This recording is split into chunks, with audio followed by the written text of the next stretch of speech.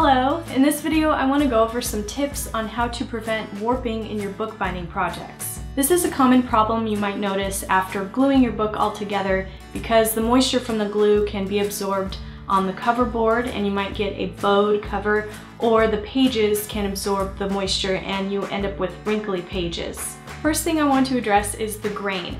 Any paper material you use will have a grain to it, which is the direction that the fibers are going.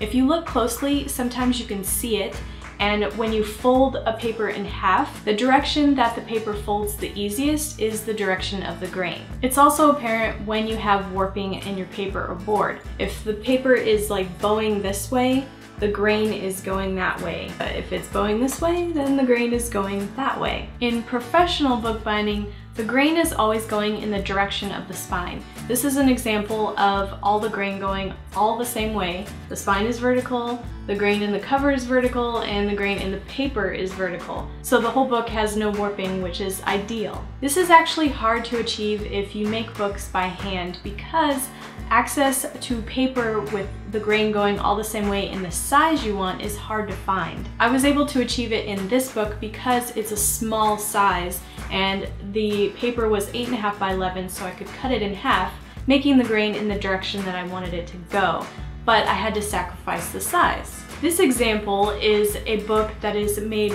with the grain going in the opposite directions. If you get a look in here, so if you look at this book, the cover is actually the grain that is going in the opposite direction. The grain is going this way and it should be going this way to prevent warping. It's actually so small of a detail that it doesn't bother me. But the book is still functional. It can really be up to personal preference. If you want to take the time to find all your paper materials going in the same grain direction, I'd say go for it. But if that's really hard to find and you're limited to the paper you have access to, this might be something you have to sacrifice and overlook.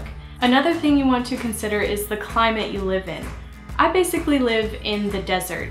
Things dry really fast here, and I use that to my advantage because there's less moisture in the air, so glue dries faster, which leads to less warping. If you live in a humid climate, this is a little more difficult because things will take longer to dry, and it can especially be bad if you use too much glue because then your papers just have an overload of moisture, which leads to a bunch of wrinkles and warping. One thing you can try when your book is pressed and you're waiting for it to dry, you can make the glue dry faster by putting a fan on it, or you can try a hairdryer on low heat. That leads me to my next tip, which is to always have your book pressed while it's drying. You can make your own book press, and I made a tutorial for that right here. That's what I use on my book projects, but you don't always have to have a fancy book press or have your own. You can get away with placing like heavy books or gallons of water on top of your project.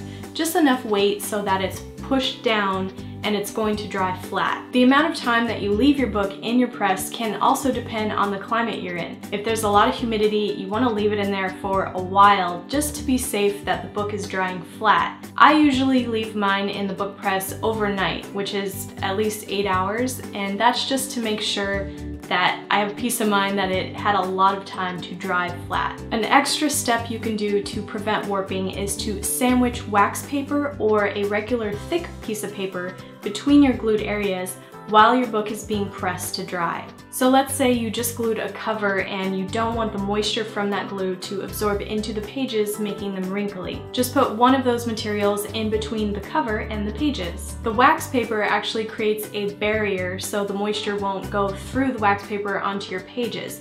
It just keeps it into the cover and then dries flat. Using a thick piece of paper, on the other hand, will act as an absorber, so it will absorb the moisture from either sides, and when you leave that book to dry, when you open it after everything is all dry, you'll actually find that piece of paper has absorbed the moisture because it's all wrinkly. And that's a good thing because it got absorbed in that paper and not in your book. And then you can just toss that paper out. Another thing you can try is using an extra strength glue stick rather than liquid glue. And the advantage to this is that there is a lot less moisture in this glue, but the disadvantage is that it dries faster. So if you have a large bookbinding project, the liquid glue is probably better because it can cover a lot more surface and it won't dry on you while you're working on it. I'll put a link to the one that I like using down below, and you can actually see how I used it on a book project by clicking on this video right here, which will also be in the description below.